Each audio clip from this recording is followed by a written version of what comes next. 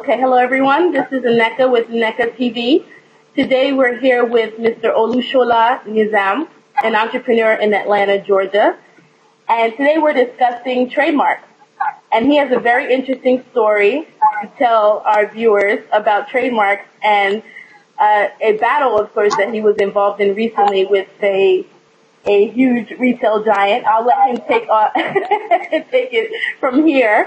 How are you doing today, sir? I'm doing great. How are you doing today? I'm great. Thank you for taking the time to discuss this with us today. My pleasure. Tell us a little bit about yourself and your business. I've been doing hair about 20 years. I work for Miss America, Luster Silk. My last stint was with BET with all the award shows for the last 6 or 7 years. And in that process, I knew there was a need for eco-friendly product line, not only for the consumer, but for the stylist also. So you know, it's been a relationship of trying to make people happy, but trying to protect the stylists and protect our environment. So that's basically what came up with Embodi International. Okay. And so Embodi International, does it target a particular group, or is it just for everybody? Anyone can use your product? Well, because of the scientific approach of hair, we know that hair is hair. It doesn't have really doesn't have a color to it. Okay. More has a culture to it. Okay. Our product goes across all cultures. So, Okay. you know, Asian, curly hair, straight hair, no hair like me. Because we're also dealing with scalps. The scalp is skin, and we don't need to neglect scalp. So. Okay. Okay. And so now with the name is Embodi, Embodi International. That's the name of your product line and your company. Okay, and also your name Olushola. Our audience, I'm sure they're hearing a different accent, but your name is Olushola. Do you mind telling us how you got your name? I'm third generation removed from Nigeria. Wow. On my father's side, of course. Okay. So I'm going to always have a legacy in my heritage. Oh, okay. I might have a crazy accent, but I'm always keeping a look in the name. Okay. Okay, so your company, Embodi International, you recently had a bit of a battle with a retail giant. Do you mind telling us a little bit about that? Well, last year in June, Walmart sent me a letter and asked me would I coexist with them for my name, Embodi. And I was like, what do you mean coexist? You know, then I did some research and found out that they tried to do a trademark for Embodi, and they wouldn't deny it. So if you kind of know my personality, I kind of threw the letter in the garbage and said whatever, and kept on moving. Then around September, got a really ugly letter from Walmart saying, if you don't sign this coexisting agreement, we're going to come after you. I'm like, are you serious? Well, come on. Please, So, again, I didn't respond. And then Christmas, December 23rd to be exact, of last year, we were notified by mail that Walmart was taking us to trademark court to have our name negated or to have our name canceled, our trademark canceled. And from that point on, it was a battle of the wills. You know, Walmart, of course, is the big giant, and, we're a very small business. So I just figured that, we can only do one of two things. Either you can beat me up or I can knock you down. But, the games begin. Okay. So it was definitely like a David and Goliath situation, with Goliath, of course, being Walmart and you being David. And what was your slingshot? What was your weapon, your slingshot? Because David had a slingshot for Goliath. That's, the rock that took him down. What was it that was your rock? What was it that was your weapon? And what made you feel like you could take Walmart on, basically, in court? Well, to be honest with you, I don't like to be rolled over. And I hate to see the underdog always rolled over. And I felt like at this point, I'm finally the underdog. And I knew that the concept of Embodi International goes back all the way to 1996, 97. And that we have really did everything by the law for the trademark. And Walmart came behind us. So, you know, if you go straight by the laws, it would seem that Walmart would have to take a back seat. Because anybody can come up with a name, but we protected ourselves immediately. And we had a paper trail from 1996. Okay, so what was Walmart's claim then to the name? What were they saying? Why did they feel that they had rights to the name Embodi? They said in 2004 that, and I'm not sure about all the particulars, but in 2004 they said that they had acquired the name from a small business person, but it was Embody. Okay.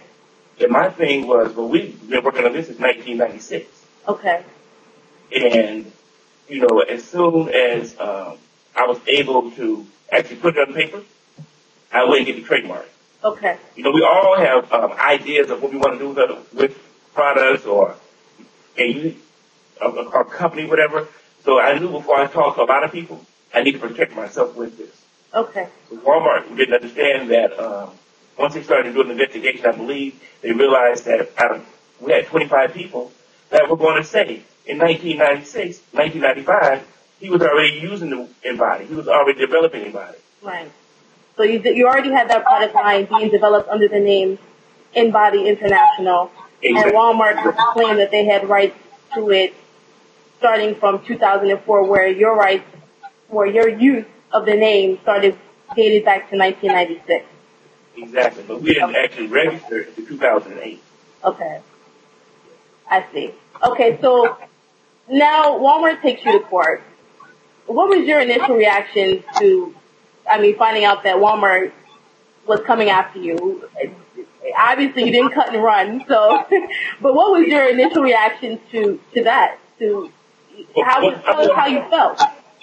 My first reaction was, again, are you serious? Because, why me? Right. Walmart has billions and billions of dollars. If they couldn't think of a name, I could have thought of a name for them. I'm serious. It's like, right. If you can't think of a name, I'll think of a name for you. Right. And we'll all live in peace. Okay. If they spent a lot of money at the beginning of this to try to acquire this name. Okay. And it's crazy. Okay, so you also mentioned that initially they didn't want to take you to court to take the name from you. They wanted to coexist. Exactly. What does that mean? What was their idea of coexisting with the name Embodi? Well, legally coexisting would mean that Walmart could put Embodi products in their store, and we can still be Embodi over here in Atlanta, even though we sell all around the country and outside the United States. Okay. But my biggest issue would be that Walmart's dollars would overshadow my small business. Okay. So people that thought they were getting Embodi with the I would go to Walmart and be getting Embodi with the Y in total different brands. Okay. So we would never be able to at this point, we would never be able to compete with them when it came to marketing. Okay, I see. So how was this issue finally resolved with Walmart? I had a great attorney, and Gary Caldwell here in Atlanta. And I think he just kind of beat me to the punch for everything. And Walmart just decided they didn't want to be bothered. So going forward, what does this mean for your business? What advice do you have for someone thinking of starting their own business or current entrepreneurs with regards to trademarks and names? What advice would you give them? Well, I think the most important thing for small business people is to find someone that understands law, business law, do your research, and then protect yourself before you start talking about it. Okay. We, as laymen, we usually don't understand the law. I just have to be lucky to understand the law and did the research. So protection is such an important thing. Okay. Anyone that has an idea or wants to do something, as an entrepreneur, I think they need to map it out and then find someone or either go online because, the internet is a wonderful tool and figure out how to protect yourself before you actually start talking about it or producing it. Tell us the process of how you registered Embodi International, how you trademarked the name. We trademarked the name. First of all, we had graphic artists come behind us and actually, put together. Of course, now one thing I think everybody should know is when you're working on a product or an idea, make sure that you do non-disclosures with everybody you work with. Okay. Because everybody you work with, someone can easily go steal your idea if it's a great idea. Okay. So, again, paper trail is so important. Okay. So I made sure everybody that worked with us had non-disclosures, and we had graphic artists go behind me and actually put stuff together, put the concept together, and then we went online and registered. And it's very simple process. So then trademark your information, get non-disclosure agreements. Did you have From all the people that you work with. Did you have someone help you draft those non-disclosure agreements, or did you go online and? Again, I've been really blessed to have attorneys in my life. I have attorneys for clients, attorneys for friends. Okay. And they kind of led me the way. Okay.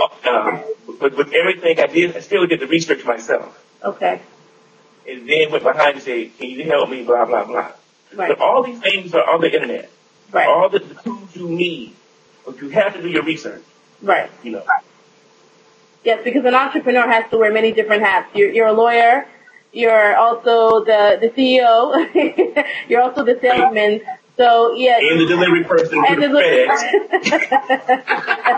And FedEx. Last year I was taking so many boxes to FedEx. I was like, how can I be the owner of the company and taking all these boxes to FedEx? This is crazy. It's a good thing. That's definitely what goes into entrepreneurship. Well, thank you. Do you have anything else that you want to tell our viewers, or any other advice that you'd like to give us? Well, I mean, my biggest thing is follow your dreams, and don't let anyone say you can't or cannot. And if it's within your heart to do it, because you never know the outcome. Right. And stand by your principles. Right. Because get a good lawyer. Yeah. Oh, yeah. If you don't have a good attorney, do some good research. Okay. Thank you so much, Mr. Olushola Nizam, for taking the time to sit out with NnekaTV today and tell us basically, your wonderful story about how you took on Walmart. The man who took on Walmart is definitely what I'm going to call this story. Thank you, Neka. Thank you so much for taking the time out. All right, and you have a blessed day. You too. Thank you. Okay.